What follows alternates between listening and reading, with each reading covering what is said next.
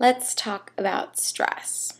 Okay, so there are those days that I will eat right and I will be diligent about checking my blood sugar and I'll titrate my insulin perfectly, and yet somehow my numbers are 2 times or 3 times higher than they should be.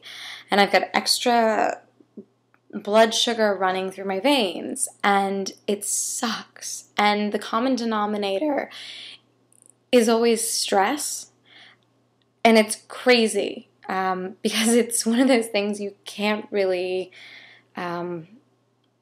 plan into your day, you know?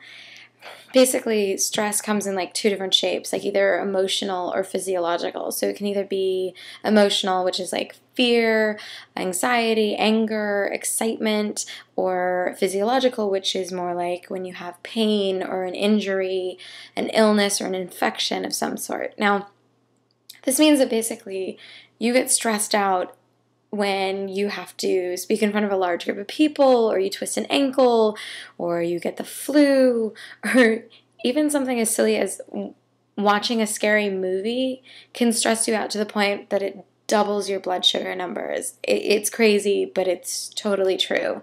And how that happens is basically, it has to do with the liver. I told you before that your liver absorbs a lot of the blood sugar out of your out of your veins, and keeps it there for storing, and it stores it for times like this. So basically, when extra hormones are released, hormones either for growth or for sex or for stress, they trigger your liver to release extra amounts of glucogen and glucose back into your bloodstream for your body to use, for your muscles, for your brain, everything else. And it's really useful because if, you're attacked by a lion, you need extra storage of sugar to go running, away from said lion. So it makes perfect sense.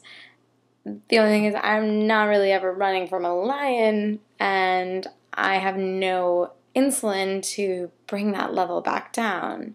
So when you get stressed out and you release extra glucose, your body's beta cells automatically go into, the mode in which they give you insulin and bring it back down. But my body doesn't do that. So I desperately try to keep stress to a minimum. But you never know. I mean, you never know when that guy's going to cut you off in traffic, or all of a sudden something's due at work and you're going to have to speak in front of a large group of people. And so you just kind of run with it and you say, what the fuck? And give yourself a little bit more insulin to knock it back down. But stress is one of those things that it just happens, and unfortunately, it can really screw with your blood sugar numbers. Cheers.